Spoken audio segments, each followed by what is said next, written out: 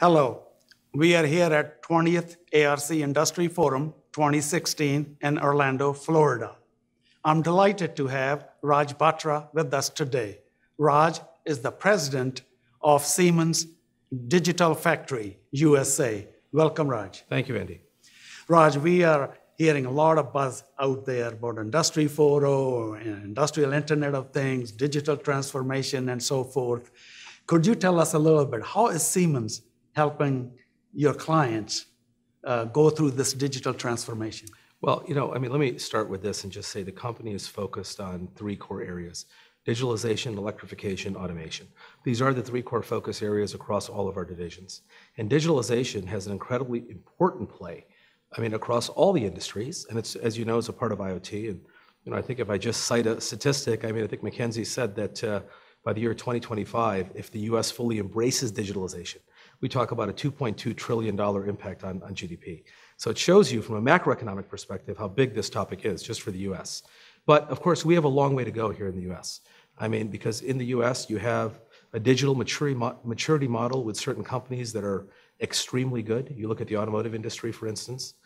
You look at the, where they have, record output this year. You look at the aerospace industry with great historic backlogs, quite frankly. The food and beverage industry is a modernization topic today. And then, of course, the oil and gas industry, the break-even points are being lowered a bit. So, now you have to get more productivity, and they look for ways to do this. So digitalization spans across the entire spectrum.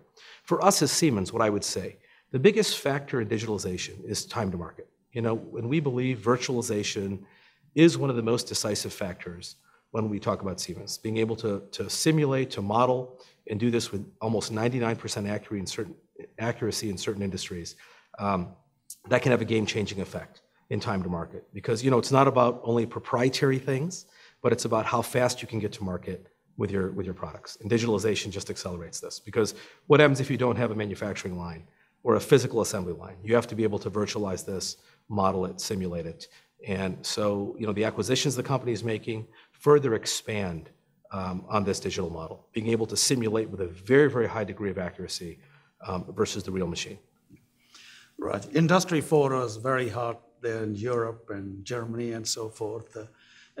How can US companies win using Industry 4.0 principles? Well, I think everyone has to take a journey from the industrial Internet of Things or Industry 4.0, which more or less are the same. Industry 4.0 has to deal with the industrial side of IoT. And the internet's accelerating all of our businesses. And that means that supply chains are changing.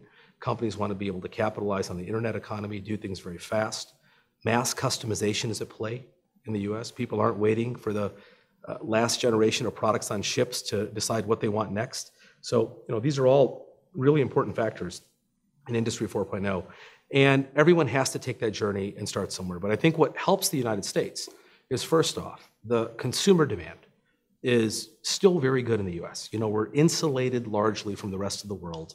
And I won't say completely, but we sidestep a lot of geopolitical impacts based on our very, very strong consumer demand. And then of course you look at, the big crew change with the, roughly 25% of the people are leaving the workforce, in the next decade, or eligible for retirement from the workforce. We bring a very tech-savvy millennials into the workforce that are very tech-savvy, very capable, and they're embracing digitalization. And so I think if you look at these factors, strong consumer demand, good entrepreneurial spirit with the workforce, very motivated people, very tech-savvy people, it's just a good combination of what digitalization, virtualization, industrial Internet of Things, and IoT are going to really drive in manufacturing environments. Excellent. We had this discussion here last year. Could you tell us a little bit, what are your most significant or achievements over the last year, some things that you're really proud of, that your new solutions you're bringing to your customers? Yeah, well, first let me start with the innovation R&D topic, because none of this happens without great research and development innovation. So when we talk about Siemens, this is what the company stands for, is even in good times or bad times, we are very, very strong in how we innovate, how we invest in our businesses. Digitalization is one of those active fields. And so that's the first thing. I think, we spent roughly 4 billion euros in 2014. We'll increase that 20% in 2016 to almost 4.8 billion euros. And a big part of that is earmarked for the digitalization initiative. So that's the first thing. I would say the second thing is, we see a lot of greenfield and modernization. So we've been able to grow market share in core industries, industries that have to be modernized because people want the best technical solution. So we want to engage in a head-to-head technology battle with our competitive environment because we think that innovation starts to pull away from the pack. And we got a lot of examples, where we've really picked up ground. And I would say the last thing is the digital enterprise platform. Probably what also sets us apart is the ability to look at the design of a product, and do this virtually and tie that into the manufacturability of a product. So Teamcenter as the collaborative backbone, to virtualize, you have to have everything on a digital model.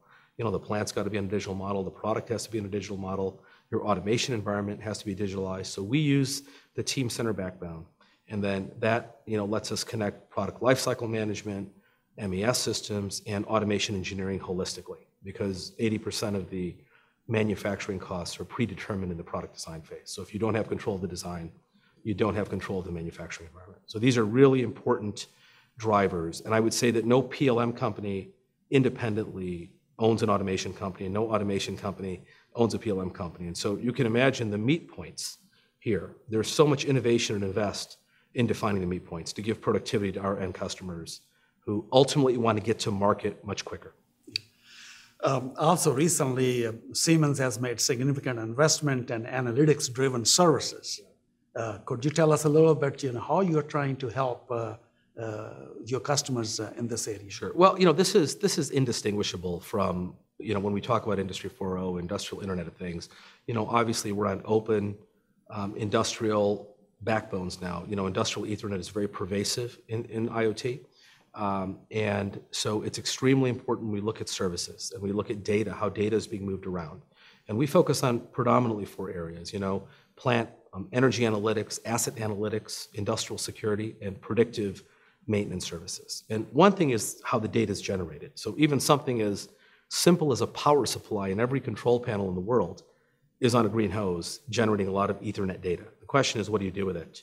How do you process it? And do you have the right domain expertise to be able to enhance the decision quality in those manufacturing environments with that data? And so this is where the domain expertise plays an important role with the collection of data. Because, US companies are still saying that, they believe big data, we talk about zettabytes of data now being moved around, that they believe big data is one of the highest priorities in their business, but very few companies are actually using it wisely. So it's almost the tale of the haves and the have-mores. Raj, these are all very excellent points. Thank you very much for being with us today. We have been listening to Raj Batra, President, Siemens Digital Factory, USA. Thank you for watching.